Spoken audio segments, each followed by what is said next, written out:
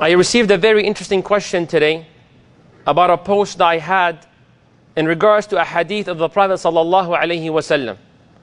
The Prophet sallallahu alaihi wasallam says in a hadith, I'll share the ending part of it. He says, and a person continues to be tested and facing trials حتى يمشي على الأرض وليس عليه خطيئة, until they reach a point in their lives, they will be walking on earth sinless. Not a single sin is in their records.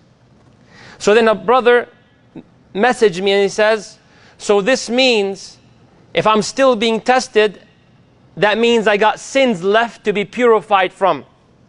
Because if I'm done being purified and I'm sinless, I shouldn't be facing tests and trials.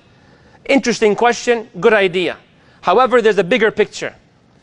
When Allah subhanahu wa ta'ala tests a person, it's not always purification to clean you from any sins and wrong you've done in your life. But now you can go to an upgrade level. That person who's walking on earth sinless, they will get tested more than before. That one more time. That person who's sinless, after all the hardship, difficulty in life, someone wronged them, someone oppressed them, they lost a loved one, all of that stuff, now sinless, next is even more harder than what they faced. And they will be able to pass, inshaAllah. What's the proof of that? Rasulullah sallallahu alayhi wasallam says, if Allah decreed or wants for you to reach a certain level in Jannah, but your actions are not qualifying you to that level, Allah will test you to make you reach that level. Don't worry, the hadith says, and Allah yu'inak, and Allah will help you to be able to pass that test.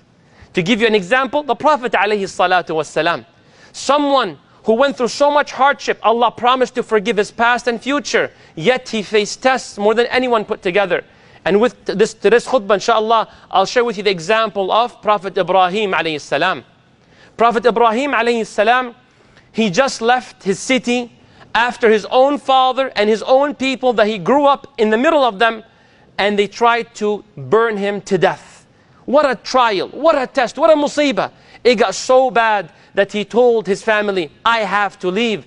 Inni dhahibun ila rabbi sayahdeen. He had to leave. And how difficult is it to move from the place you spent all of your life in? Eventually, Ibrahim alayhi salam leaves with his wife Sarah radiallahu anha. And they left that oppression and that persecution, and they passed by Masr, Egypt. And when they came there, there was a Fir'aun, a tyrant at that time. And his soldiers, when they saw Sarah, they said, هذه امرأة لا تنبغي لأحد إلا لك.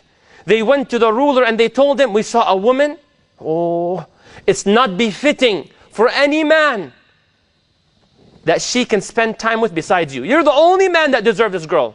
Rasulullah sallallahu alaihi wasallam says, وَكَانَتْ أَحْسَنَ النَّاسِ. He even said, alayhi salatu wasalam, she was incredibly beautiful. May Allah make us beautiful inside and out. Ameen Rabbil Alameen.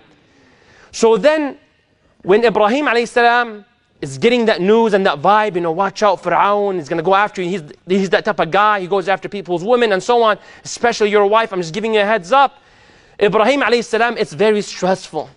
And he didn't say, Ya Allah, I just left a musibah to a bigger musibah. He didn't say that. So he went to his wife Sarah. He said, Sarah, listen, there's very likely chance that the soldiers will come to you to have you speak to the Fir'aun, that tyrant, that zalim. And if they ask you, who am I? Because they want to know, what is my relationship with you? He's concerned if she tells them he is her husband, that he will kill him. So he told Sarah, if they ask you, tell them that I'm your brother. أنا أخوكي, i.e. أخوكي في الإسلام. وأنتِ أختي, you're my sister in Islam. And that's exactly what happened. The soldiers came, and you have to live that scene to as much as you possibly can of that stress knocking on the door. And then Ibrahim alayhi salam, whatever the area they were at, when the soldiers came, and he said, who are you to this girl? So he says, أنا أخوها, I'm her brother. Then now the soldiers, they went to Sarah. And they said, who is he to you? She said, he's my brother. I'm his sister. So then they spared Ibrahim alayhi salam. They didn't kill him. So right then and there, as Sarah left, Ibrahim alayhi salam, only Allah knows how he felt. The hadith says, فَقَامَ يُصَلِّي. Allahu Akbar. What's the thing that he can do now? Fir'aun, what capability Ibrahim has? No soldiers, no weapons, nothing. But he has bigger than all of that. Allahu Akbar. Allah's greater than every means that we have. And he went to Allah. وَصَلَّى وَاسْتَعِينُوا بِالصَّبْرِ وَالصَّلَاةِ وَإِنَّهَا لَكَبِيرَةٌ إِلَّا عَلَى الْخَاشِعِينَ. Allah says, seek help in salah and being patient. It's a big deal. May Allah make us remember salah during our times of distress. Ameen Rabbil Alameen. So stressed out, prays to Allah, makes dua to Allah. And imagine Sarah walking into that palace, into that mansion. And as she is walking, obviously the soldiers see her here and there, and she exceeds every single man's expectation. They heard about her, but she's above and beyond in her beauty, until that Fir'aun sees her. The hadith says, فَلَمْ يَتَمَالَكْ. لَمْ يَتَمَالَكْ. He could not control himself. He didn't even was able to have a conversation. That's how good looking she was to him, and that's how weak he was and filthy he was. So he went, and right away, Sarah radiallahu anha, she makes dua to Allah. She says, Allahumma in kuntu amantu bika wa bi rasulik. Ya Allah, if I was a true believer in you and in your prophet, wa ahsantu farji illa ala zawji, and that I did not allow any man to touch me, no one to touch me except my husband, فَلَا تُصَلِّتْ عَلَيَّ هَذَا الْكَافِرِ. Ya Allah, don't make this kafir touch me, Ya Allah. I lived all my life modest, not allowed a single non-mahram to touch me, Ya Allah. Right then and there, that Fir'aun started to shiver. And he froze. وَيَتَخَبَّطْ بِرِجْلَيْهِ. His legs were going right and left as if he's having some extreme sort of seizure. And he's struggling. Then he tells her, Ud'u Allah, ask your Lord to let go of me. I promise I will not touch you anymore. I will not attempt to come close to you. Please, please, ask your Allah.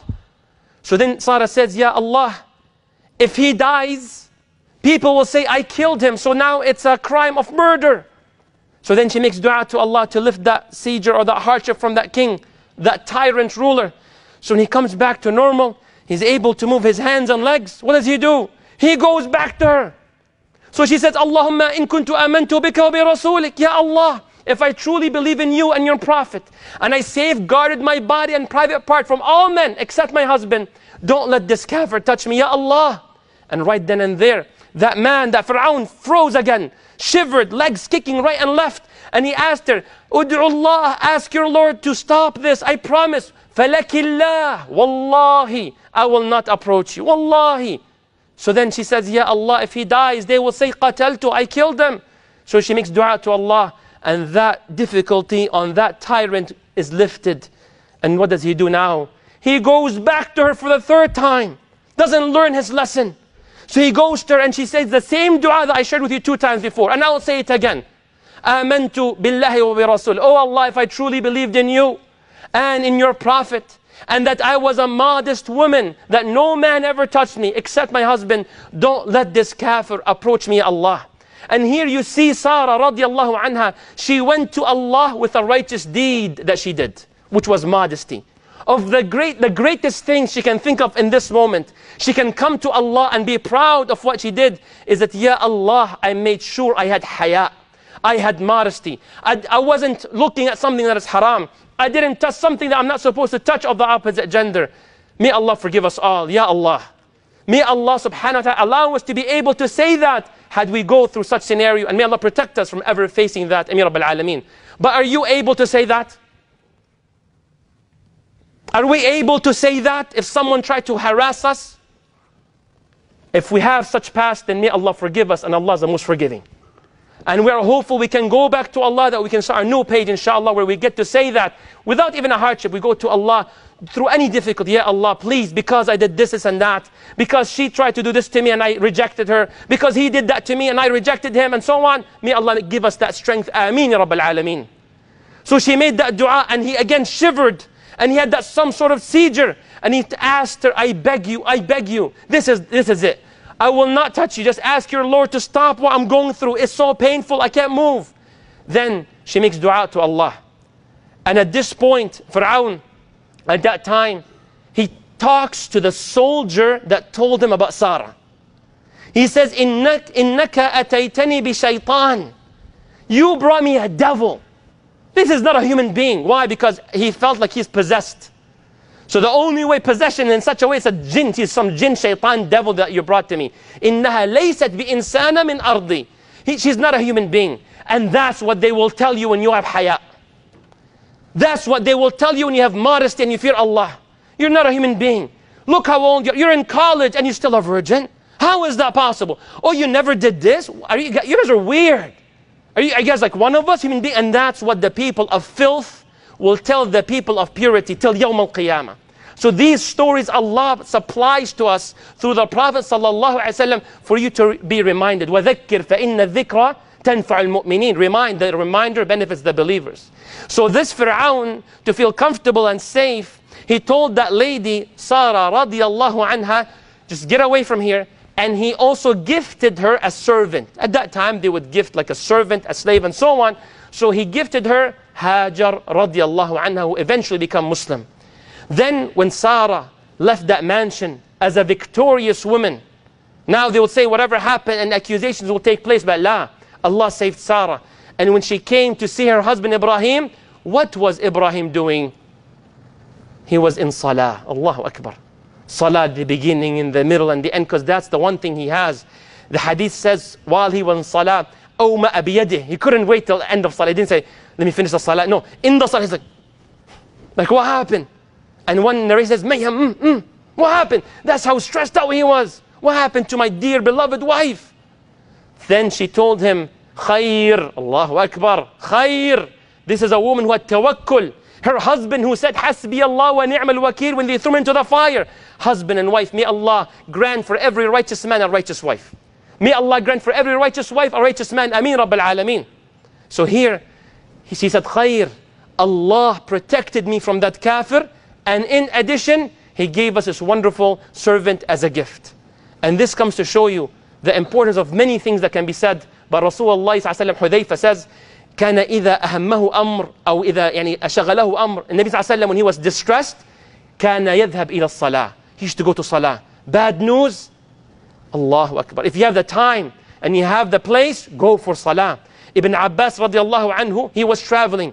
When he received the news of his brother Quthum that he passed away, he stopped his trip. You know, went to like a rest area. And then he left the camel and he prayed. And he was asked, and he mentioned, like, why did you do this? He said, because Allah says, وَاسْتَعِينُوا بِالصَّبْرِ وَالصَّلَاةِ. Seek Allah's help and assistance in salah. This is how you'll be able to survive through the hardships of this life. May Allah protect us. Ameen Rabbil Alameen. At the end of the hadith, actually, I want to reference another hadith, which is the end of it. When Rasulullah sallam came many years later, he told the Muslims, إِنَّكُمْ سَوْفَ تَفْتَحُونَ مَصْرَ أو مِصْرَ. You will soon conquer Egypt. So be good to the Egyptians. Why? لَهُمْ حَقٌّ وَذِمَّةٌ. Because they have rights and they have family relationships. Why? Because Hajar radiallahu anha, she is the great grandmother of Muhammad alayhi salatu wassalam. So this is nasiha we also get from the story, to be kind to those our brothers and sisters from Egypt. May Allah bless them and lift the hardships that they're facing, our brothers and sisters here and all around the world. Ameen Rabbil Alameen.